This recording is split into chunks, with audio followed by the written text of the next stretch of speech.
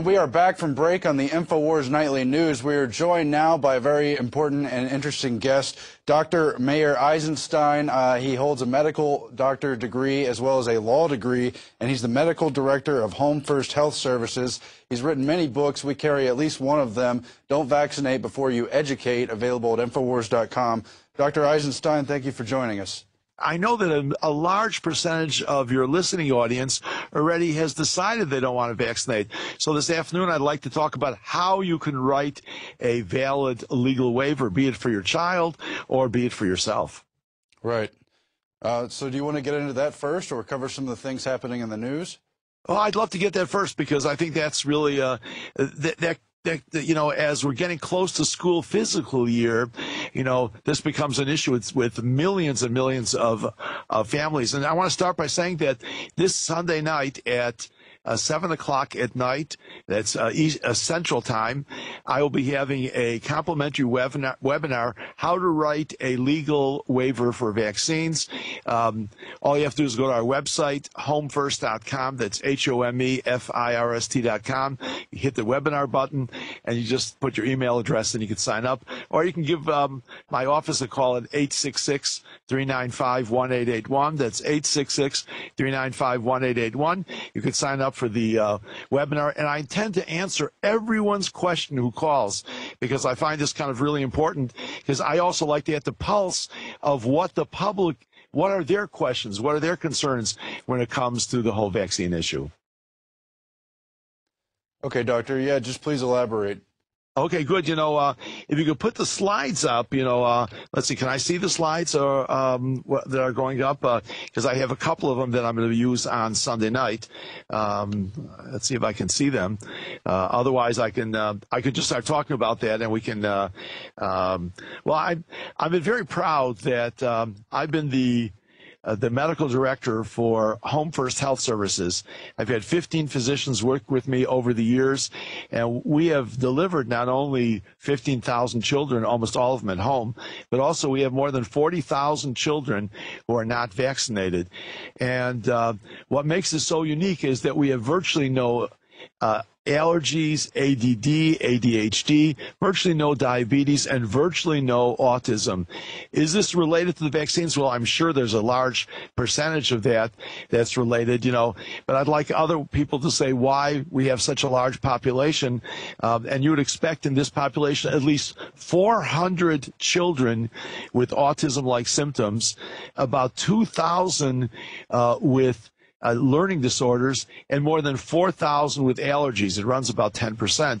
And yet we have virtually none. And it seems that the correlation is very strong. Now, that wasn't the reason why I got involved with this. I'm a student with the late Dr. Robert Mendelsohn, and he was the National Medical Director of Head Start. And Dr. Mendelsohn came to the conclusion over 40 years ago, because my oldest son is 40 years old now, that there was not a single vaccine that ever came out that ever made any difference as far as the population went for healthcare.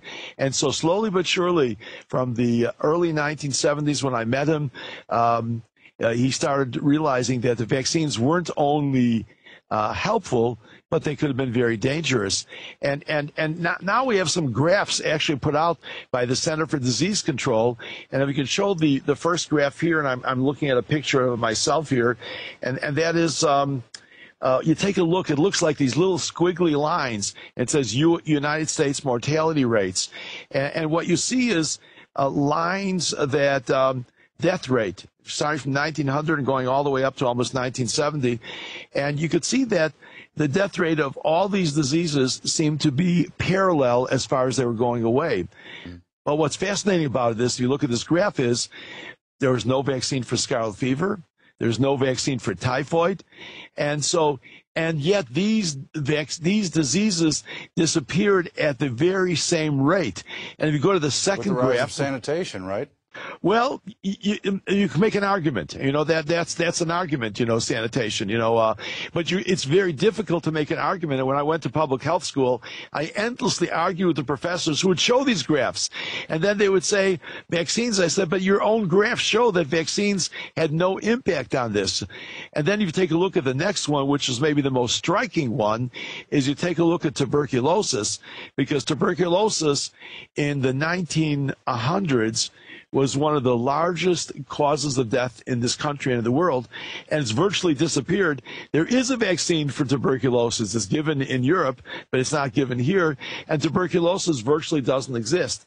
And so, I think what's critical is that we have to take a look at why this is happening and what has the whole vaccine program been about. And the third graph that I brought here today was one of showing the flu vaccine.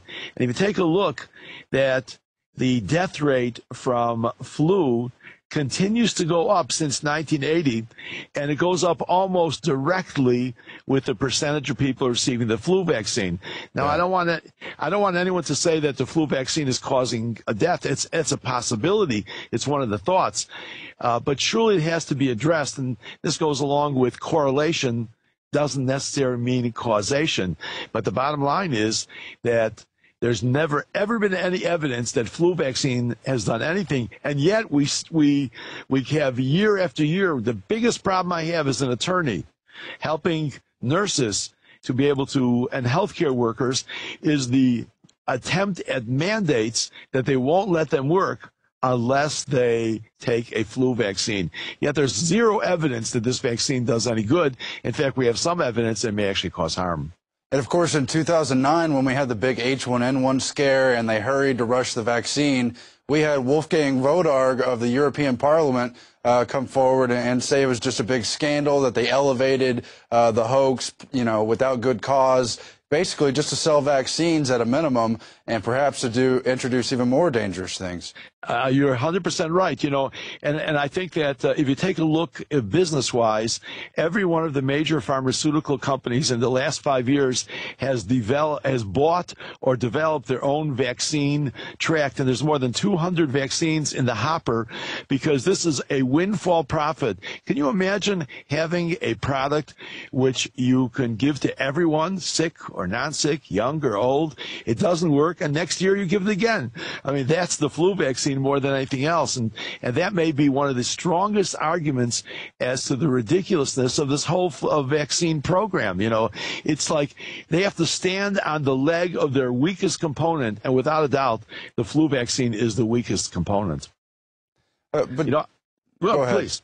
No, go ahead, please. Well, I just want to bring up the larger issue of the great awakening among parents and individuals who don't want to be vaccinated, as you realize that at a minimum this is very corrupt, politically driven science, and it's almost at a barbaric level. I mean, of course people are going to say no when they begin to inform themselves and find out about this stuff.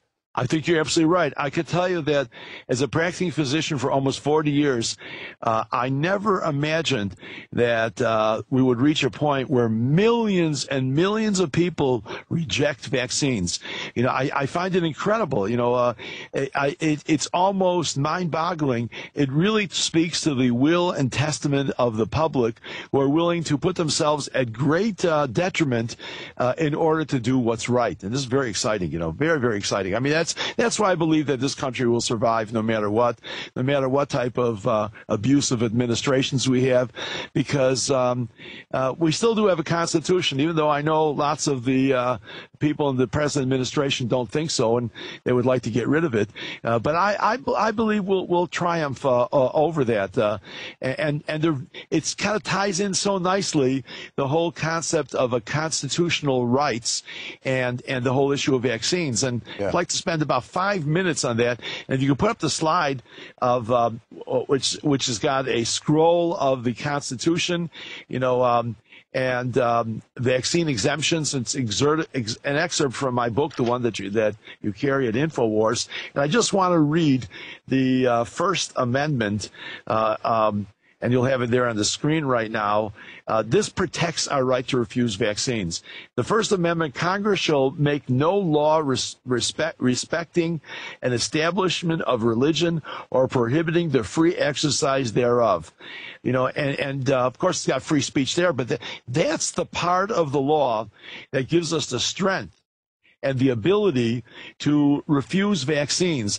And I'm going to spend a few minutes today here, but I'm going to spend an enormous amount of time Sunday night because I think it's important for everyone in the public to understand this who wants to get a legitimate waiver for vaccines.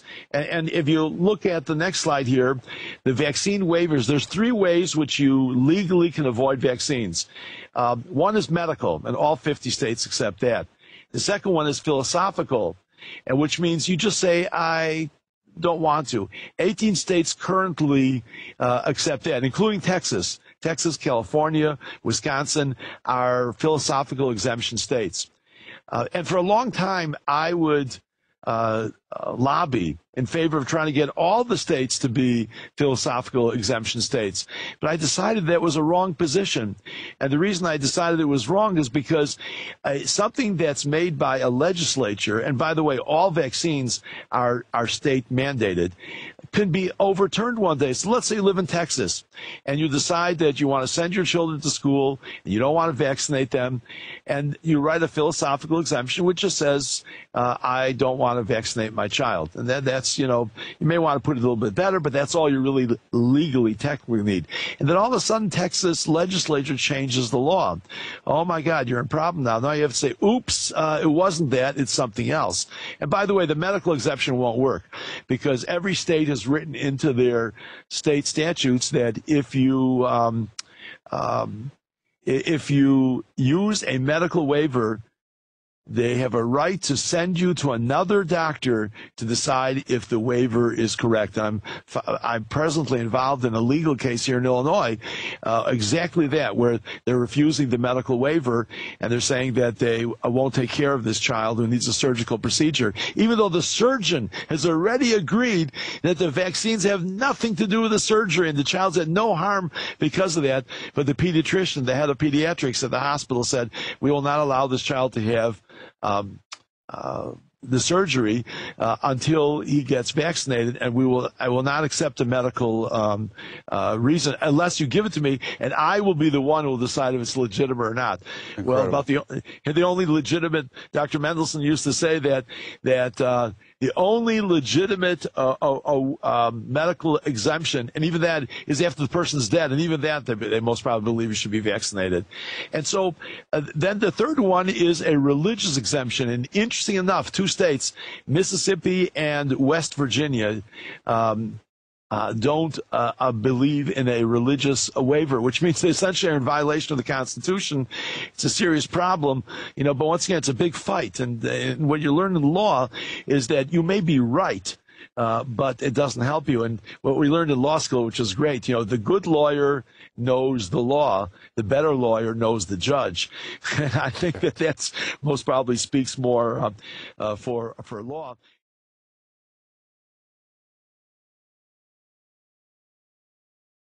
But I now believe everyone should do a religious waiver, you know, and the law speaks very well to that. And I'll be speaking about that Sunday night, and because that's a constitutional right, that's very difficult to take away with. Well, Doctor, does that hold up for people who don't have an official religious affiliation? Exactly right. You know, I mean, you're asking the absolutely perfect question, you know, and let's just quickly look at the next slide, then I'll address that right away. If you take a look at the slide of the United States, it's got a list of all the states, and on the lower left-hand side, there's it shows you which states believe in religious exemption, which one believes in medical exemption, and there are many websites where you can look up all the law, but unless you live in West Virginia or Mississippi, there's not a problem. So the question you ask is a perfect question. What's if I'm not a Christian Scientist? What's if I'm not Amish? What is my role when it comes to how do I write a religious waiver. And this was addressed in 1987 in New York by the Wexler Court. And what they said is they felt that the person has a right for a personal religious belief, and that's now being held up by 48 states, except once again West Virginia and Mississippi, have accepted the Wexler Court's decision. And what does it mean accepted it? A state court like New York doesn't have any jurisdiction in a court in California, Texas, but the courts will look to other states and what their Supreme Courts have said it's not precedence, but it'll help them decide what they're going to do. And so what the Wexler Court held was that there were two prongs to it. You were either part of an established religion or it was personal, and personal meant it was your specific personal belief. And it's kind of interesting. I learned this in law school, actually. I loved law school. Funny thing, I didn't like medical school until I met Dr. Mendelsohn. And I thank God every day for being able to practice medicine. I enjoyed it immensely. I loved law school, absolutely loved law school, but I didn't find anything in law that interested me whatsoever. But of course, I'm excited to be able to help with this whole vaccine issue. Is a very important aspect. And what's exciting is there's lawyers around the country now. There's Patty Finn, there's Alan Phillips, there's Mary Holland, phenomenal constitutional lawyers who are helping families all around the country with vaccine waivers. The second thing that happened here was in Wyoming in 2001, where they upheld the First Amendment right of freedom of religion could not be changed by the state courts. Obviously, that the states cannot be supreme to the Constitution. But even more, the important thing of the Wyoming court was that they said that you couldn't do a religious inquiry. You couldn't start harassing someone how sincere their belief is. And I think that's kind of exciting, because what the court said was that a lot of people, when they're younger, have one belief, and then as you get older, you have other beliefs. And that's kind of like a little bit of an introduction. And what we'll do is on Sunday night, I'll go very specifically into how to write the waiver, the religious waiver. You don't need a rabbi, a priest, or a minister. You don't have to join a Christian Science church or an Amish church. Every person in this country can do it, and I'll show them how. And by the way, the question is this a sham? Is this and I don't like sham. Only because I think if you could do something legitimate, you stay on the legitimate track. The bottom line is, every one of us who questions vaccines doesn't really have, I don't care if we're a layperson, a doctor, really 100% know if we're right or wrong. But in our heart, we know that this is wrong. And what does it mean in our heart? That's essentially a religious belief. And so I think the religious belief is exactly the reason why virtually everyone doesn't believe in vaccines. And that's why it's important when you write this religious waiver that you don't go into medical talk. Vaccines are dangerous. There's mercury in vaccines. There's fetal tissues in vaccines that cause harm, because that now crosses over to be a medical waiver. And the goal here is for a religious waiver. And essentially, very quickly, a religious waiver means in my heart, I don't believe God intends me to do this. Well, is it not central to the whole basis of natural law and the idea that no state power can even begin to presume it's above God, no matter what kind of belief you hold? I mean, it's a personal issue. It always has been. It's central to life, liberty, and the pursuit of happiness in the preamble of the Constitution. Oh my God, you're so right. You're so on point. And what they try to do is say for the better interest of the country, the better interest of the state. But that's why I showed in the beginning the graphs showing that it's a questionable argument if any vaccine has ever been in the best interest of the state. It's the illusion. It's become almost a knee-jerk reaction. Disease, vaccine. In fact, all these movies that you see over the last 20 years, some contagion comes into our society. Their first answer is vaccines, vaccines. It's kind of the the ultimate brilliance of marketing by the pharmaceutical industry to get us thinking that vaccines are the answer. Now, this is the same marketing that went on 50 years ago with antibiotics. We thought that antibiotics would be the answer to all bacterial infection. And what we found is the abuse of antibiotics, giving it just almost for colds and just for no reasons, has now developed strains that antibiotics don't work.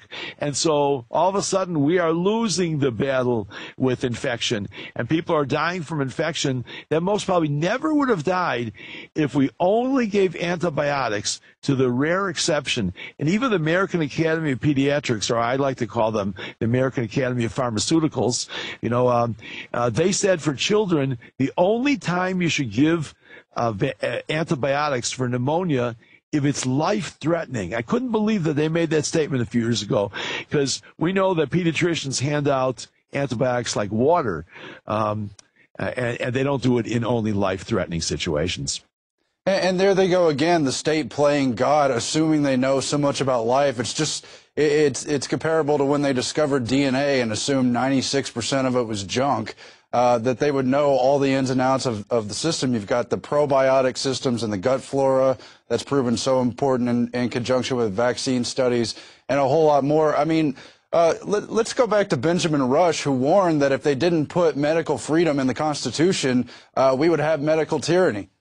And that's what's coming now with Obamacare, exactly that. I mean, it's just, I find it incredulous that anyone would vote on a 1,100-page bill without reading it. I mean, I find this just unconscionable. Every single person who voted for something like that, I don't care what, should be thrown out. I mean, end of story. I can't believe it. And that's become, there's only one time in history that this happened where someone accepted something before they read it, and that was when the Jews were at Mount Sinai, and the legend goes that God offered the Torah to many nations, and they said, we kind of like to see what's in it before we decide to accept it. And when he came to Moses, and Moses was a sharp guy, he said, no, we will agree to it, then we'll read what's in it. So I suppose if you're doing something like that, it's worthwhile, but short of that, I can't see the value to it. Yeah, but now it's almost commonplace.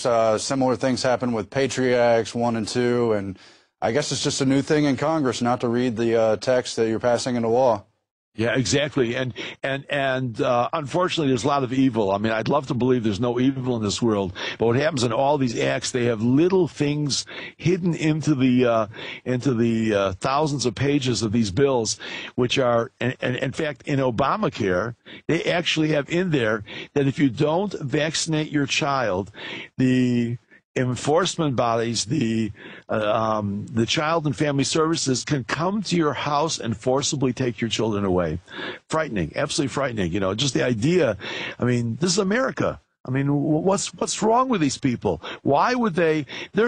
They have no interest in protecting the people.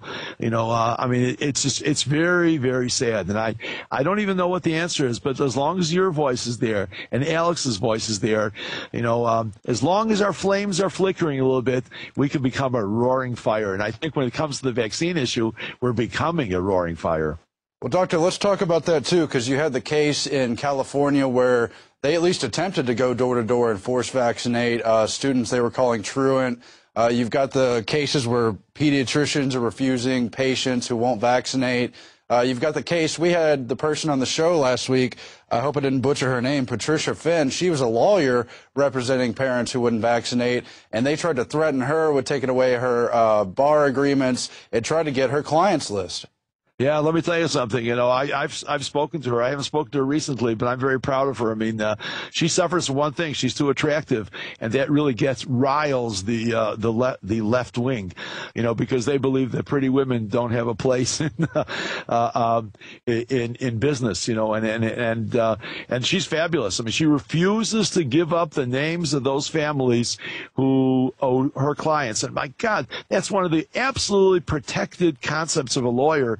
The lawyer client confidentiality, and it just it's sinful what they're trying to do. And I will do anything I can to help her, but there's a growing number of lawyers like that, and that's what's so exciting, But I tell you, California is so fascinating. California is one of the 18 states that allows for a philosophical exemption. So the idea that they go door to door, if the families know the law, and all they have to do is hand that person, I would not let them get in the house. You just slide through the paper, through the opening of your door, your philosophical exemption. And I think that's kind of really, really important, in California right now. You don't even, and that's one that's, so that's why it's funny how they're going from, unfortunately, many of us don't know our rights, but even better, if you have someone knock on your door, you slide them a card and tell them that I'm going to have my attorney call you. That's I think the most important thing. And I've spoken to many of these, and I feel bad for the people who are enforcing it. They aren't bad people. It's just a job to them. And usually when I talk to them, that usually resolves it way before it gets past any type of issue.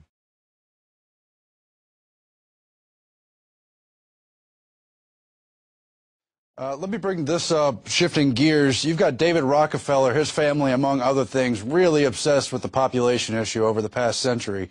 And he gave that speech in 1995, basically showing what you showed on the chart, that the decline in diseases has kind of contributed to the explosion of population, suggesting that it's almost a negligible thing, a negative thing, that so many people are living now that the birth rate, the infant mortality rate has dropped, and thus they are pushing vaccines worldwide, globally, with people like the Gates Foundation. How do we combat that agenda?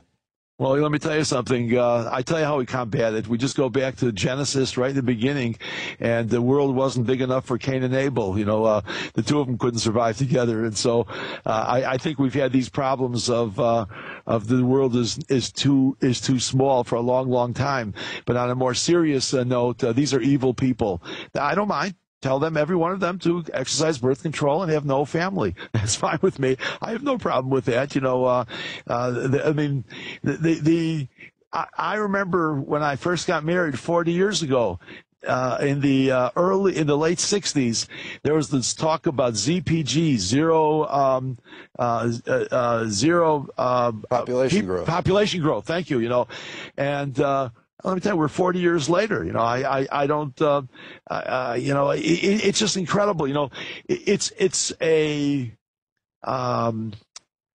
It's frightening.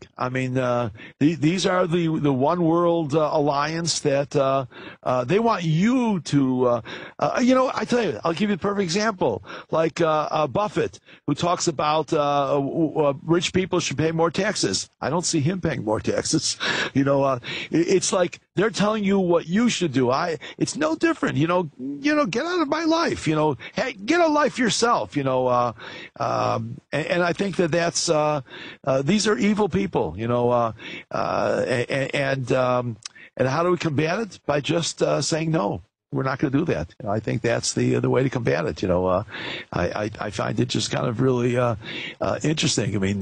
They essentially want unwholesome life, and even now this whole issue of contraception, to be put into Obamacare and trying to force religious organization to mandate paying for contraception. I tell you why it's so phony. The cost of birth control pills, which I have never dispensed in my life, not because of religious reasons, because they're way too dangerous, $9 a month. $9 a month. Mm-hmm. And so the issue has nothing to do with that it's not available. In fact, all the Planned Parenthoods, which give me the creeps, the whole organization, you can get it free. If all you have to do is get a pink card or a green card. I don't know what the number is. And so this is just control. They want control. Very scary. Yeah, it is. And you were talking about other ways that the government's losing credibility, cases that are being overturned, showing that prominent vaccine critics were proven right or at least not proven wrong. Let's get into a little bit of that and anything else you want to bring up. Yeah, thank you. That's many of you, because I know he's been a guest many times with you and Alex. That's Dr. Andrew Wakefield, who wrote a paper in 1998 or 1999 on he saw a connection. He's a prominent pediatric gastroenterologist, which means he deals with issues of the intestines, in children.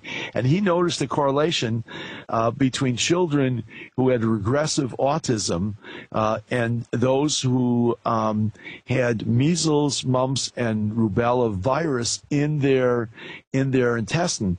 And he surmised that maybe that was one of the causes. And he wrote a paper along with one of the most prominent world gastroenterologists, Dr. Walker, and they took Dr. Walker's license away after he had retired already. They took Dr. Wakefield's license away after hearings. And just a couple days ago, The Lancet, which published the article, retracted the article. And just a couple days ago, the courts in England overturned it and said it was pure bias. There was no evidence of any malfeasance done here. The families who they alleged, the committee, were upset by the research that was done. Every one of them came in the defense of these doctors. And so, it's kind of very interesting that, it was just an agenda by someone, maybe the drug industry, it's frightening, but it's exciting. This is a very big victory because, Dr. Walker must be in his late 70s or early 80s, and he'd already retired, so it was more of for his reputation than anything else. But this bodes very well for Dr. Wakefield, who now has a suit against all the people who brought the suit against him to cause him to lose his license in England. Doctor, it's so important that you're doing this seminar on how to allow people to understand better, to write their own exemptions, to write them from a point where it's going to stand. At the same time, we've got all the stuff going on in government, so much corruption. Even if you just started with the H1N1 vaccine and all the dangerous stuff they allowed to go in there with the false pandemic, at what point does it become a case of criminal negligence? Oh, I think it's 100%. I think vaccines are criminal right now. Let's take the flu vaccine. There's 25 micrograms of mercury. Mercury is one of if not the most toxic substance known. And it's the president's worried about doing a pipeline from Canada to bring gas here. He's worried about that, but he's not worried about injecting pregnant women, injecting children with a vaccine, the flu vaccine, which just doesn't work anyway. But even if it did work, it's got mercury, and every drop of mercury causes neurotoxicity. Just a matter of how much, and so we're dealing with scandalous type of stuff, and that's just one example, because the amount of toxins in vaccines. But look, let's go another way. Let's assume they remove all the toxins from the vaccine. The vaccines themselves don't do any good, and so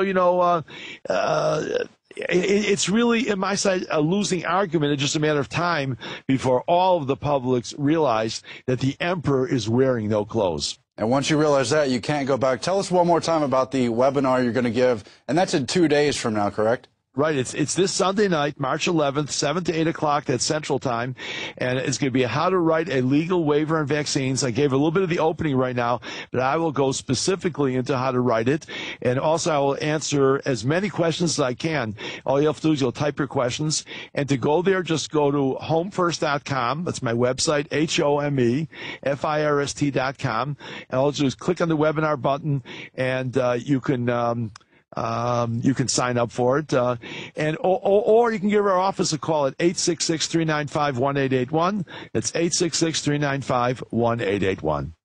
Doctor, it's very interesting speaking with you, and we appreciate you joining us. My pleasure. Thank you very much. Have a wonderful evening. You too. And hopefully everyone will check out that webinar. It is important to know where we're coming from and have our bases intact. At any rate, that is it for tonight's Infowars Nightly News. We'll be back again next week.